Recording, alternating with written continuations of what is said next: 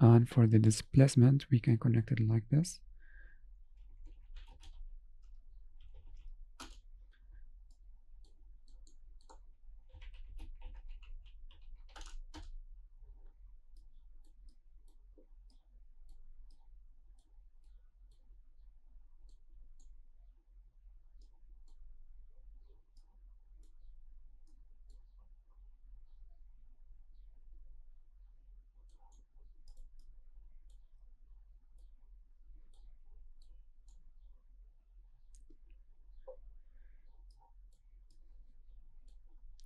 And we also want to make two materials, so we need to duplicate this.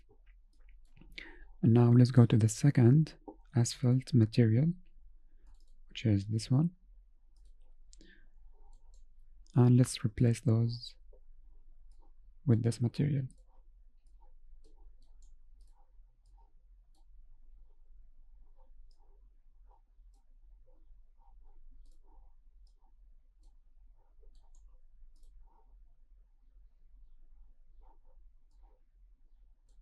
Okay, now we want to blend them together. We're going to use blend material attributes. Right here, we're going to use texture sample, and we want to use with it tiling noise. I think this one. And for the UV, we want to use a different tiling. So let's make a new parameter and call it a noise scale. And let's make it a bit bigger, so 0.5. And now we connect this right here. Okay, you can see that the displacement is too much. Let's reduce it.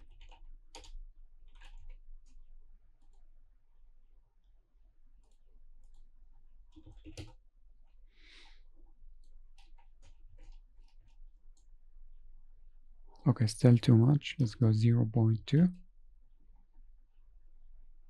Maybe 0.01.